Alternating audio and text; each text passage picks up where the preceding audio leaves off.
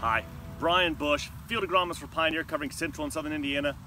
Unfortunately, I'm talking to you today about late season root lodging in corn.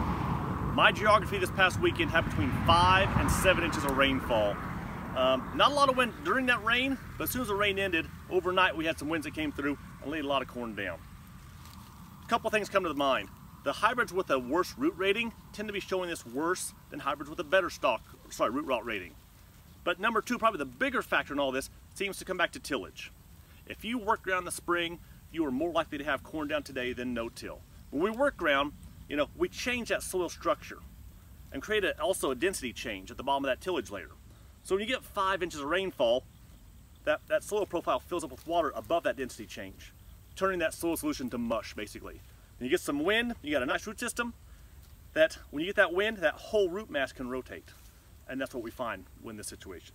No-till guys appears to have much fewer issues with that. And also guys that have either plants that died prematurely, shorter plants, tops out, handled it a lot better too. Big, tall, healthy plants that we love to see because it maximizes kernel depth and test weight. Unfortunately, that plant acts as a bigger sail on the wind. So when the wind blows, you have more resistance, which then challenges the root system and it goes down. My biggest ask for you is this: don't throw out a very good hybrid for your area because we had a freak hurricane come through in September. The guys that started harvesting have been able to pick up the corn very well, so that gives me hope we can still find full yield potential out here. But situations like this are very difficult. Talk to your local sales representative. We'd love to help you understand what else is going on out there, show you yield data from plots that lodged, plots that didn't lodge, to help you make a better choice going forward here, because we have some phenomenal products that, unfortunately, because Mother Nature threw a hurricane at us on some work ground, it's laying down today, making it difficult. Thank you.